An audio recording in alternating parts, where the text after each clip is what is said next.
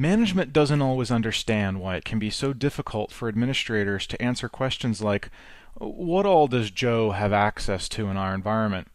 And the ultimate problem is that Windows doesn't have any kind of centralized store or database of permissions.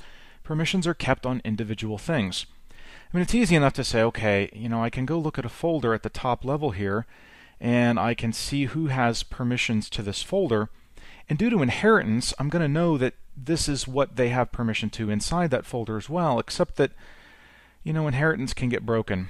And, for example, we can pop over to this one and see that this person has got different permissions here because inheritable permissions are not coming through. These are just static permissions.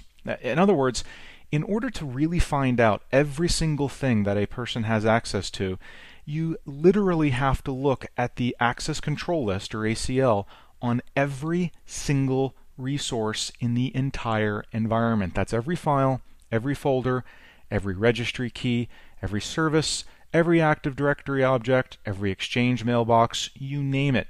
It's practically impossible.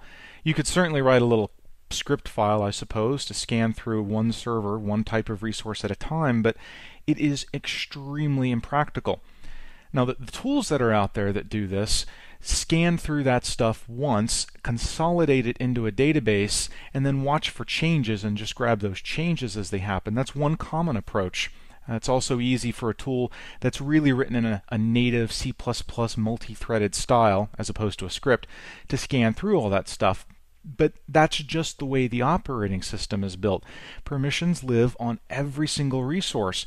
And that's why when the boss comes and says, look, I need you to find out what permission Joe has, because Bob over here needs the exact same ones, it's not just a question of making sure Joe and Bob are in the same groups. You really do have to make sure that Joe wasn't given any individual permissions somewhere. I know we should never do that, but it almost always crops up. And that's why our permission management tends to be fairly haphazard, just because there's no way to centrally get our hands around the problem.